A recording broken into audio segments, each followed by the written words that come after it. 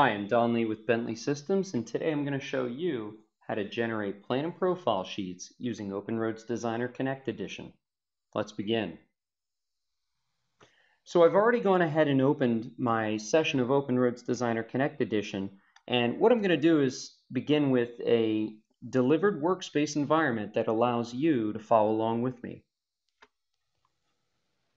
I'm going to select the workspace titled Training Examples from the dropdown. And when I do so, I can go ahead and select the work set to the right of that, titled Training Imperial. Now that I've got that configured, all of my DGN libraries and necessary CAD standards are now prepared for me to cut those plan and profile sheets. Now let's navigate to our data. I'm going to go ahead and choose Browse, and I'm going to navigate to C, Bentley Training, where I've downloaded a Bentley Learn training exercise titled Quick Start for OpenRoads Designer Drawing Production. I'm going to go ahead and open this. In here, we've got a series of files. I'm going to go ahead and choose the underscore plan and profile sheets.dgn. This is nothing but a 2D file, no different than plan sheets or any of the other files that we have up here for the purpose of sheet cutting. This is just simply orchestrating and managing all of the necessary references that I want to show for plan and profile sheets. I'm going to go ahead and open this file.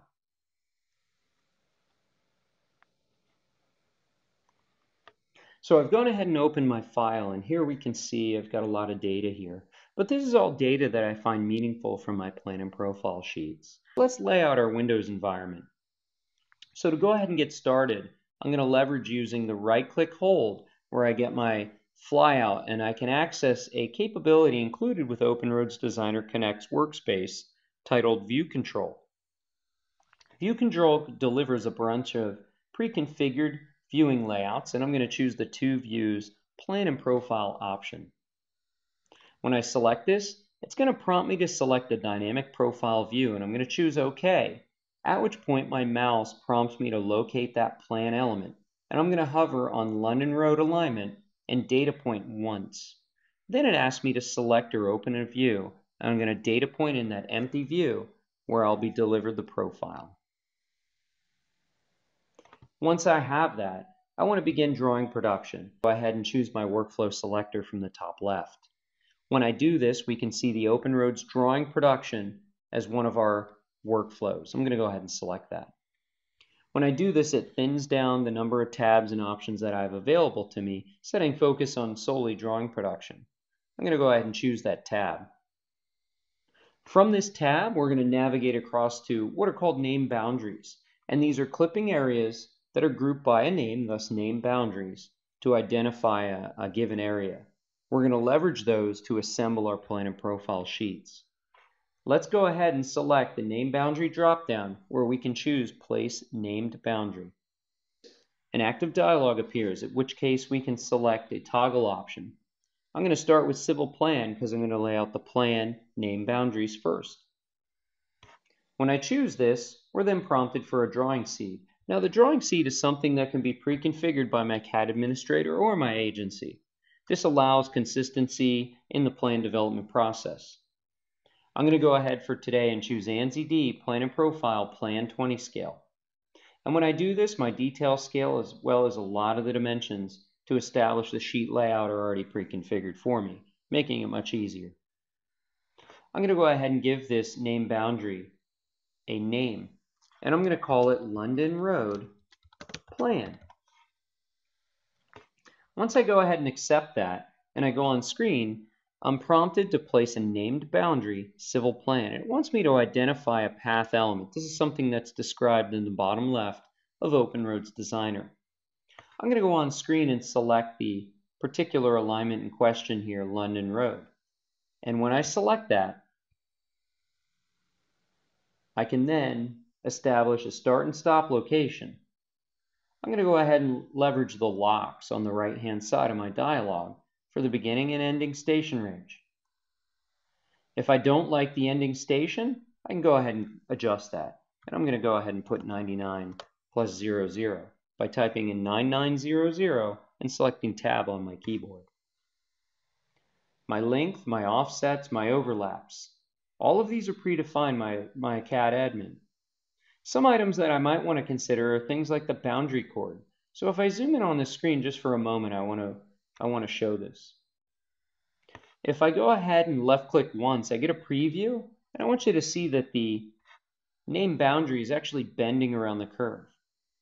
Well, in many cases that could be problematic on some of my sheets, and I may have an agency standard that requires something a little bit more specific, like a radial, where I may set the boundary cord to 1, and here we can see it's actually doing more of a radial cut on my plan view. Continuing on, it's very important to note that I have the Create Drawing disabled. That means I have it unchecked. Otherwise, this is actually going to finish the process and cut sheets. So we're going to be doing plan and profile, so very necessary to have those unchecked. At which point I'm going to go on screen and I'm going to accept the placement by left clicking 2 times to complete this process and lay these name boundaries out. If I were to hover on the name, we can actually see that they're actually titled London Road Plan with a numeric value. So now that we've got our plan group created, we want to go ahead and set focus on our profile group. So let's go ahead once again and choose the name boundary option from atop our ribbon and begin the process of creating our profile group. I'm going to go ahead and select the Civil Profile option from the toggle across to my active dialog. Once I do that, we can see we have a series of different drawing seeds. I'm going to go ahead and choose the ANSI D Plan and Profile 20 scale. Once I do this, I can give my name boundary a name, and I'm going to call it London Road Prof. If I continue on, we're going to go on screen and we're prompted in the bottom left of OpenRoads Designer to place the name boundary Civil Profile and identify that profile view. I'm going to go ahead and left click in the window. Now when I do this, we can see that it previews a series of name boundaries that are clipping adjacent to those in the plan view. And that is because we're actually selecting a plan group method. So our method is not station limits, but rather the from plan group. That's very important to note.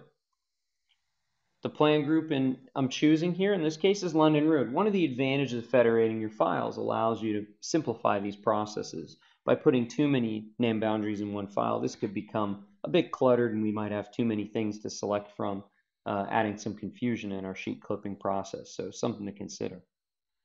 I'm going to create a new name boundary group and I'm calling it London Road.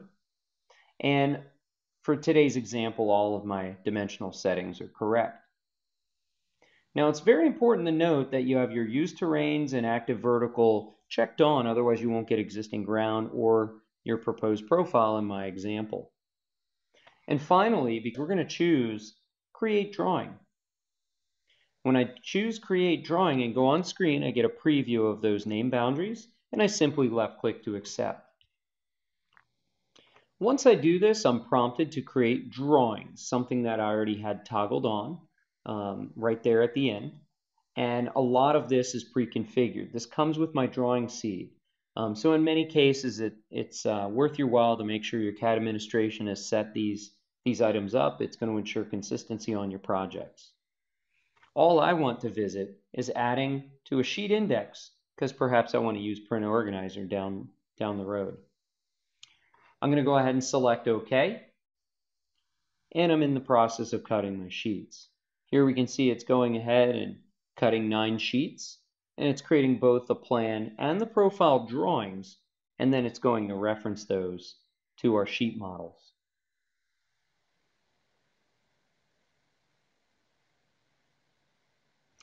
So there we go. Now I want to run through my sheet set here, so I'm going to go ahead and navigate to the Home tab where I can choose Explorer. When I choose Explorer, we're introduced to a sheet index dialog. And here, because I toggled the sheet index on, I can navigate through each sheet in my set. I want to thank you for attending, where we showed you how to create plan and profile sheets using OpenRoads Designer.